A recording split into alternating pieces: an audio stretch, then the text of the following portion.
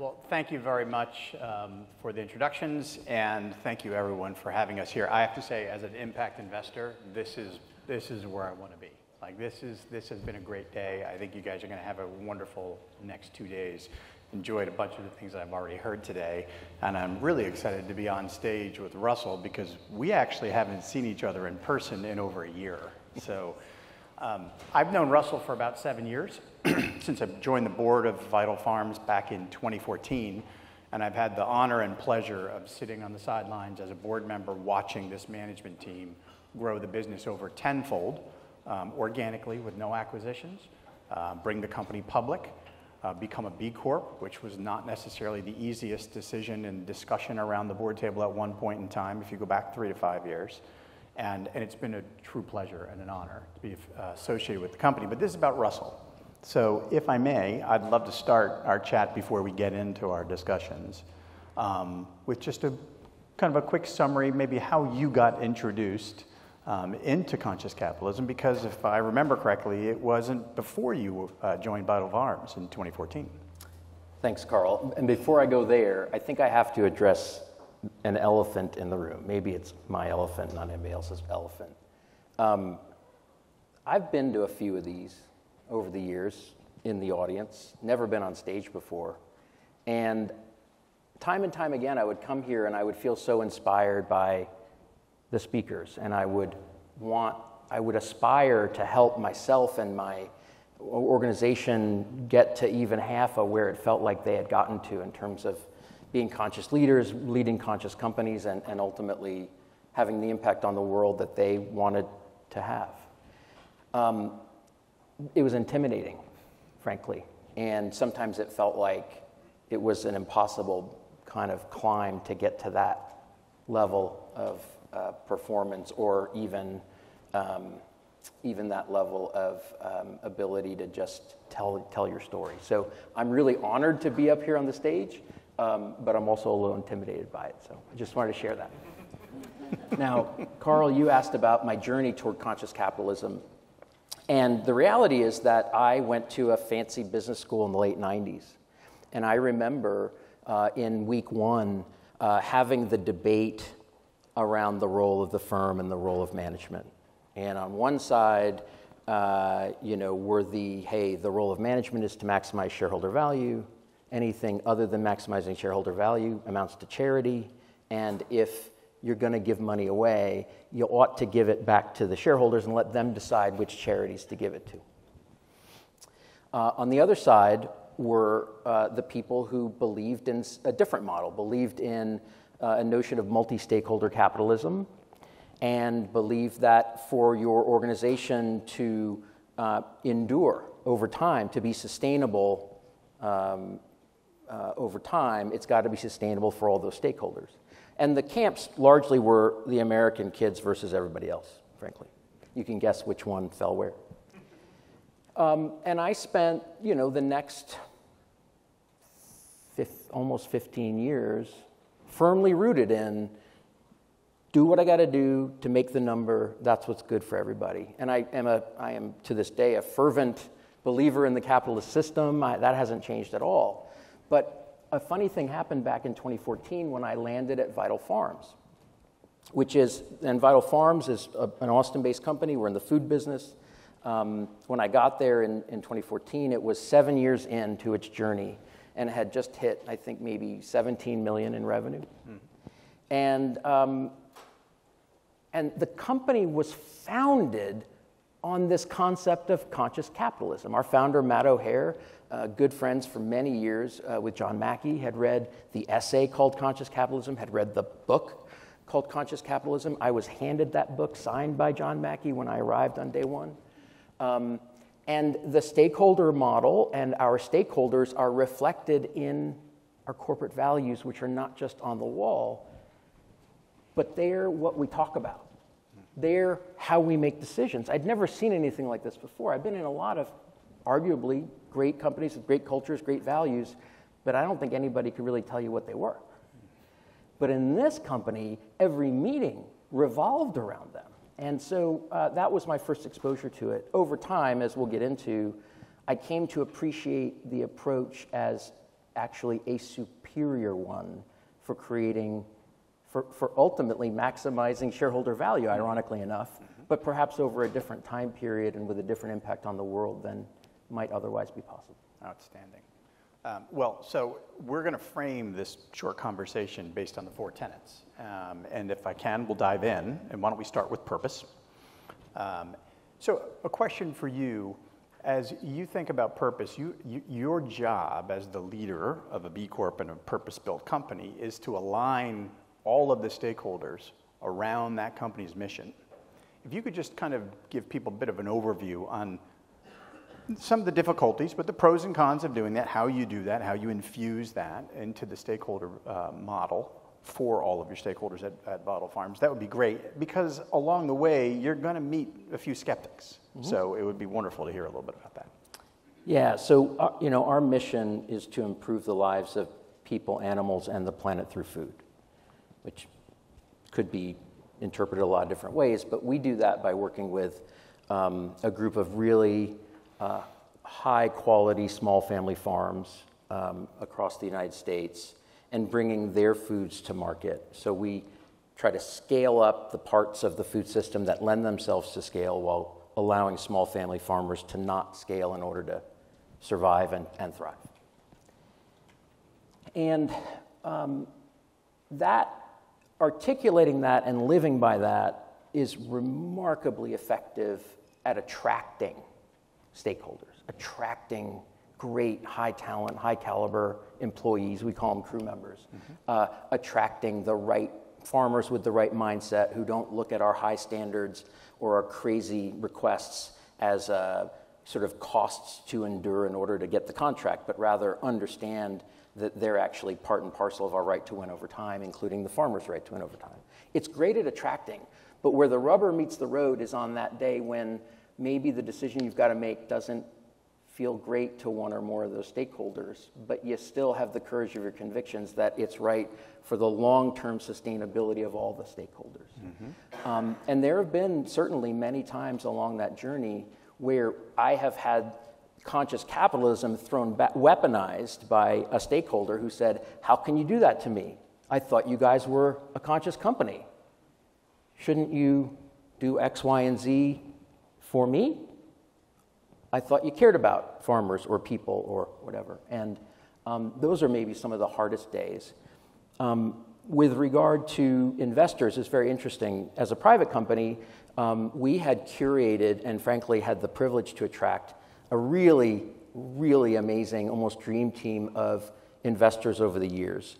And I say that because I think in many cases, I have a lot of friends who work in private equity-backed companies, and their stories of their interactions with their board members and the kinds of discussions and debates and the incentives, et cetera, are not super inspiring.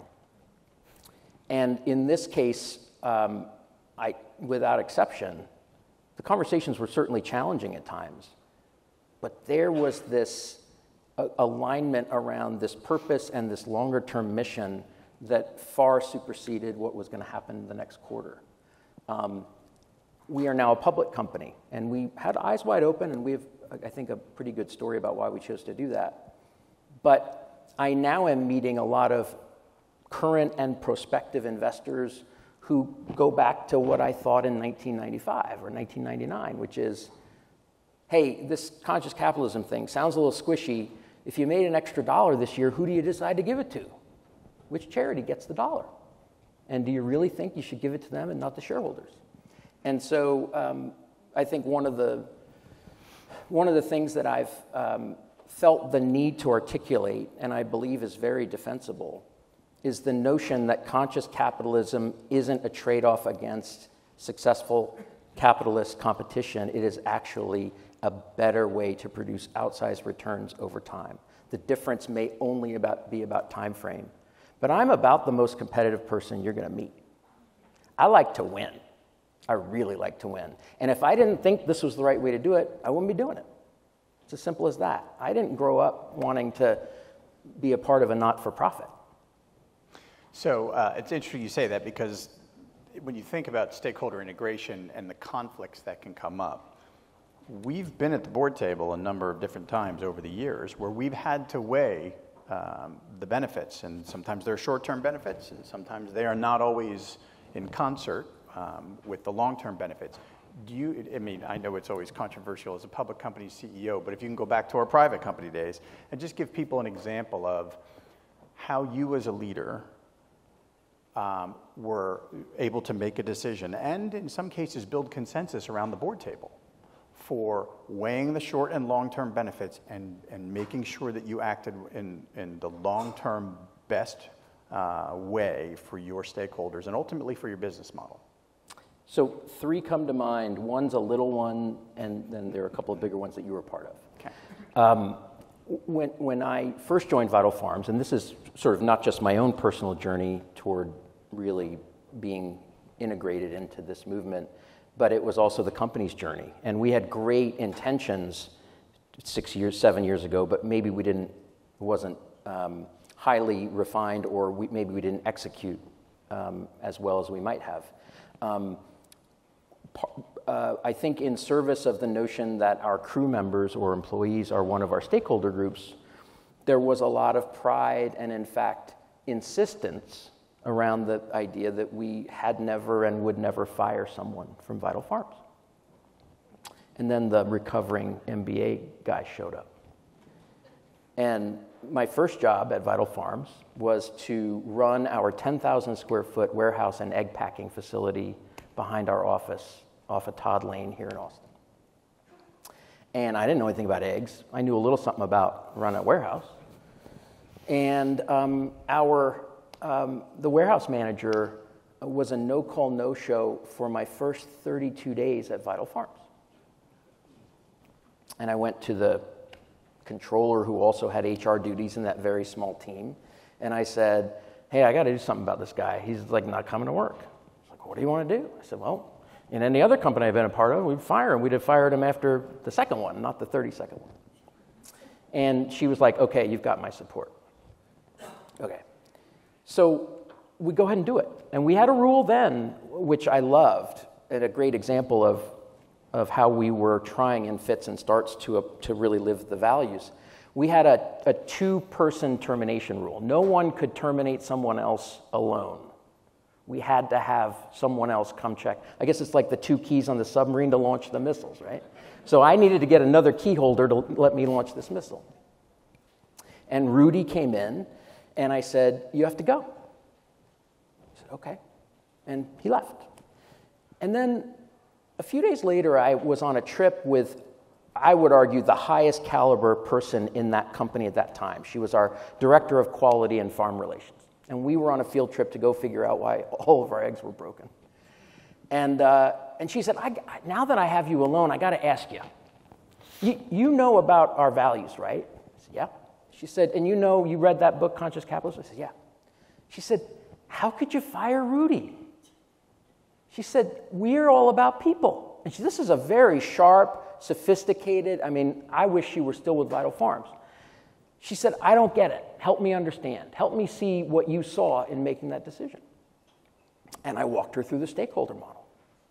I said, let me talk to you about the impact to our stakeholders of Rudy not showing up for 32 days. We'll start with the people in his span of care. Then we'll talk about the customers who didn't get the orders. Then we'll talk about the FDA who may not have loved our adherence to their rules in the absence of the guy that knew what the rules were, et cetera, et cetera, et cetera. And at the end, she said, oh, got it. And then it was okay. But that first one, putting the courage of your convictions, that was interesting. There was a moment there where the organization might have rejected me because I looked so different. That decision was so anathema to what they'd done. And you were the new guy. But the other 2 that you were around for and that we kind of managed together, the first was, for a lot of good and not so good reasons, there was a global or an American glut of eggs, which is the primary thing we produce at a certain point in our history, I think 2016 or so. And we had accurately forecasted the market for the kinds of eggs we produced, but we had not accurately forecasted the entry of a second competitor to the market.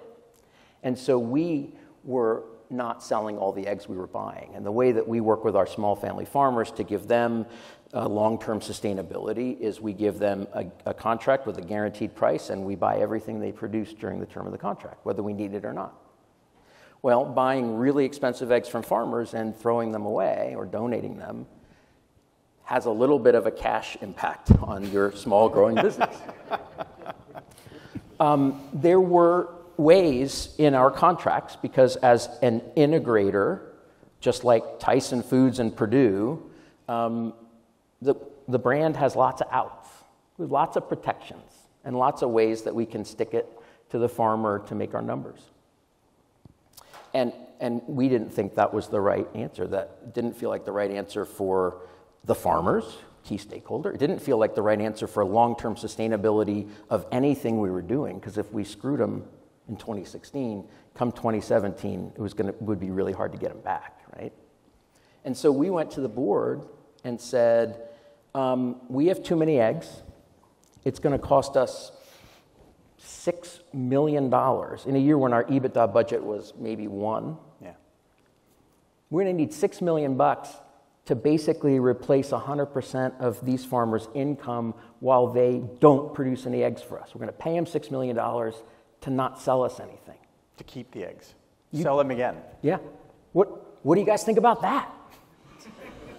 Can I have $6 million to basically disappear for now?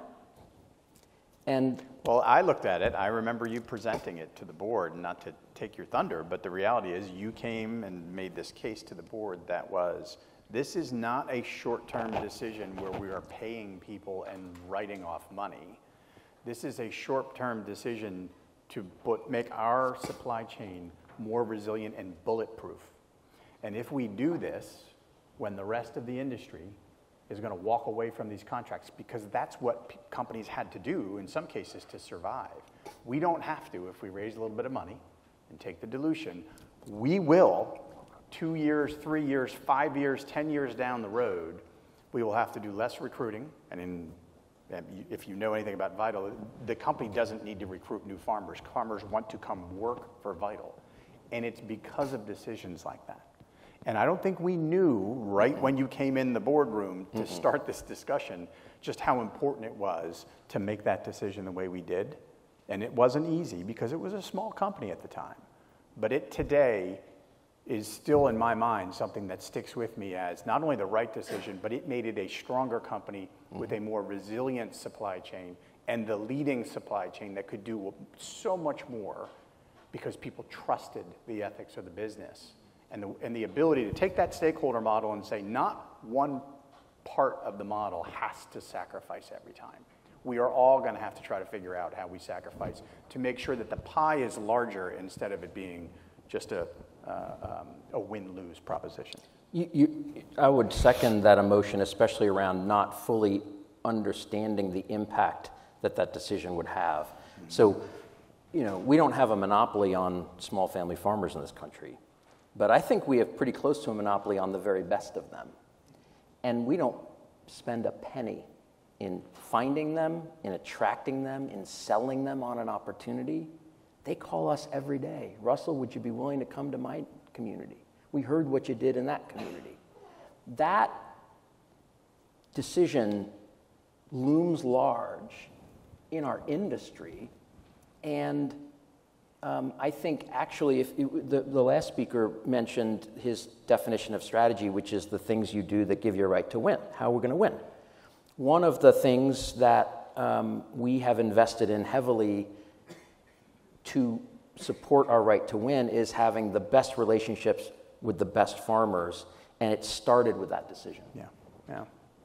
Why don't we pivot to another topic, which is as we go down through the 4 tenets, something in leadership and culture. How do you see your role as a leader building around the 4 tenets of conscious capitalism and infusing it into your culture at a time where not only have revenues grown 10x, but the number of employees, what we call crew members at Vital Farms, has also grown 8, 9x, almost 10x. So how do you maintain the entire infrastructure and the concept of conscious capitalism as you're growing so quickly with so many new faces?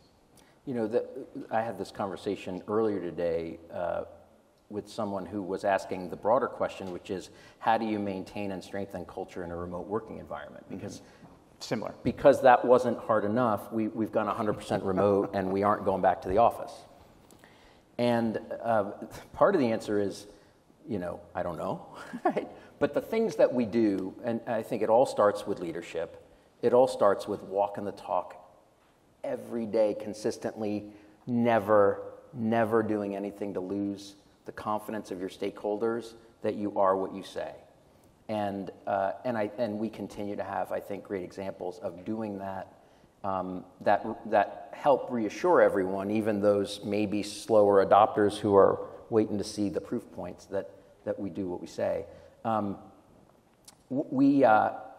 Because we are very careful in selection to hire primarily for fit and then secondarily for skill, which I think to some extent we have a privilege of doing because we've gotten to a scale where we can carry somebody while they figure out the job. And I've never, with the exception of poor Rudy, I don't think I've ever terminated anybody for like missing a number. We term them long before they miss the number because we figure out they're not a fit with the culture and the values. So it's a little easier because I think we get the hire right more often than we get it wrong, and we're pretty quick. The organization will reject the foreign body if we get it wrong, which I think is a sign of a good and strong culture.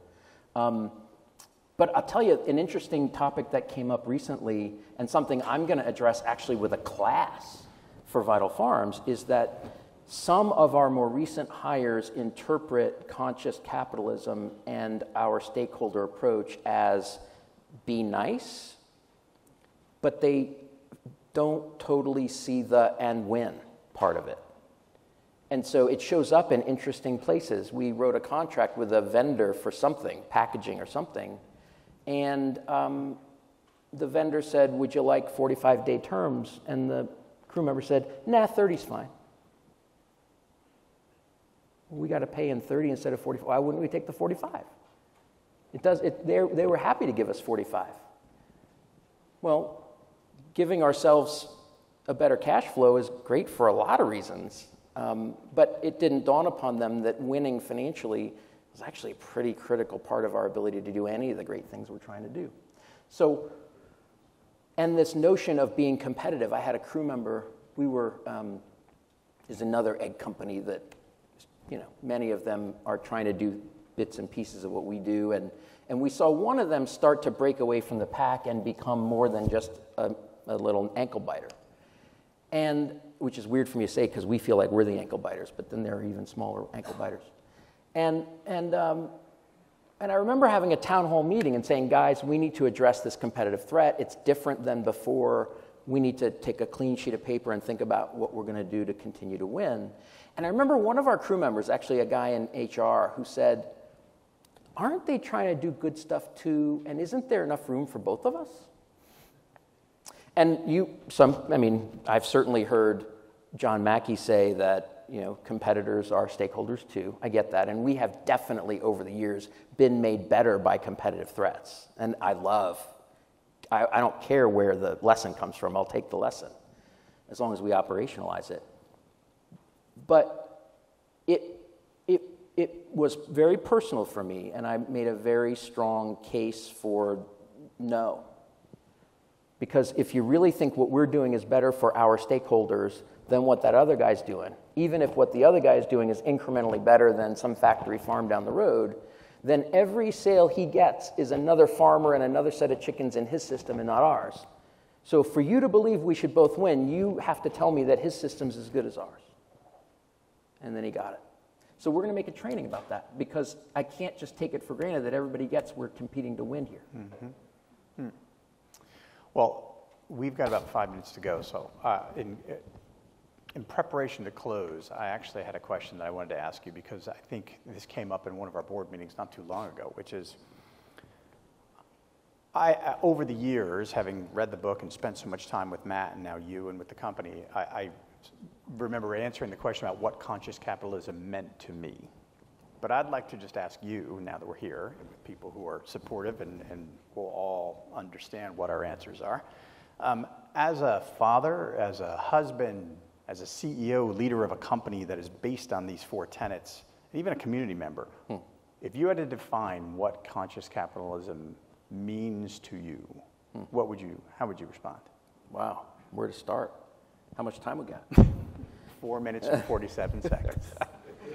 So the first thing I'd say is that what felt great and different than any other job I'd ever had was that I never felt like I had to trade off what I did in any given day with what I thought was the right answer and what I thought would make my family proud of me. That's a big deal, right? Yeah. And part of that startup, you have more of an opportunity to shape the thing, right? I'd never had that opportunity before. But part of it is that when you come into a place and your values aligned, then your logic and your persuasion is more likely to land with the other stakeholders. If you got the stakeholders lined up with what your vision and your mission are, then chances are if you're halfway decent at your job, the things you're proposing fit right with what they thought and hoped you would do, right? So the impact on outside of work, I think, has a lot to do with one of the most important values that we espouse in support of conscious capitalism, which is empathy.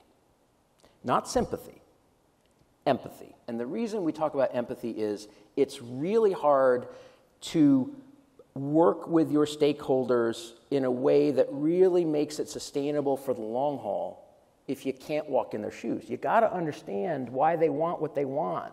You need to help them understand why you want what you want. You're never going to get to consensus if you just can't get to the same side of the table as them. And so when I started to find myself being more empathetic, and I did not grow up being a super empathetic guy, it's a topic for a different discussion, I found that it bled over into other parts of my life. And I think, frankly, not to overstate things, that it helped me become a better father to Nathan, who's now 14 and still hugs me, which is a good thing. It helped me to be a better spouse. It helped me to be a better community member, for sure. And one small specific example of that, I've never been in an organization before Vital Farms that I could bring my personal life and integrate it with my work life. Now, to some people that sounds terrible, like, oh my God, do you never get a weekend? But on the flip side, when I had to be away from my family, I wanted them to know who I was with and what I was doing. Well, our founder set a very great example from day one, which is when we have an offsite, you should bring your family too. We could have some fun, we could have some work. And so I didn't give it a second thought when we had a very high-stakes onboarding of a group of farmers in Missouri back in 2015 who had been really abused by another egg company, and we wanted to convince them we were different. I brought my wife, who's actually here, and my son, and we went to every one of their homes. We introduced our family to their families, and my wife brought them her homemade organic granola. And that's powerful stuff. And nobody said, well, you know, it's not approved to expense your wife's flight. Nobody said, are you at work or are you at play? Because we were aligned and there was trust that I was doing the right thing for the system in that moment, including my wife and my son, who went to a really cold Missouri in the middle of December with smiles on their faces. And with good granola. And with good granola. Well, listen, I appreciate you giving us that example, and I appreciate you taking the time to sit with me and allowing me to come and question you in front of everyone. My understanding is we are not taking questions, so unless the organizers tell us that we are, I think we are finished for the day, and we are putting you all in a position where you can go and enjoy your evening. So I want to thank everyone for allowing us to come up and present to you, and I want to thank you for having me. Thanks, Karl. Thank you. Thanks, buddy.